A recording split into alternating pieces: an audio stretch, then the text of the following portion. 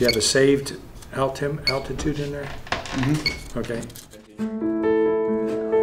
Engineering teacher Rick Griffith knows something about altitude. It started with his graduation from the Air Force Academy and then later study at Stanford and Caltech. He's flown jets. He's traveled the world from Japan to Germany. He stood on the Berlin Wall the night it fell. That's him in the middle with the red jacket.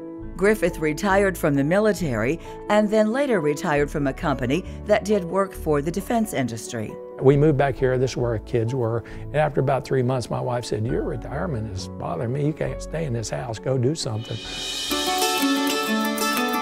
So Griffith applied to become a substitute teacher in the Eagle Mountain-Saginaw School District. When they saw his credentials, they asked him to teach full-time. That was 4 years ago.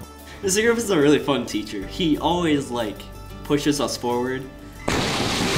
Griffith is pushing his students to build a missile like this one that will be launched next summer here at the White Sands Missile Range.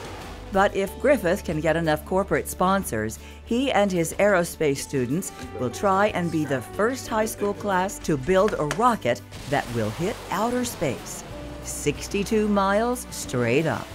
If I give them a goal that's really big, even if they don't make it, I built a rocket and it's something that nobody else is doing. That's what I want to do.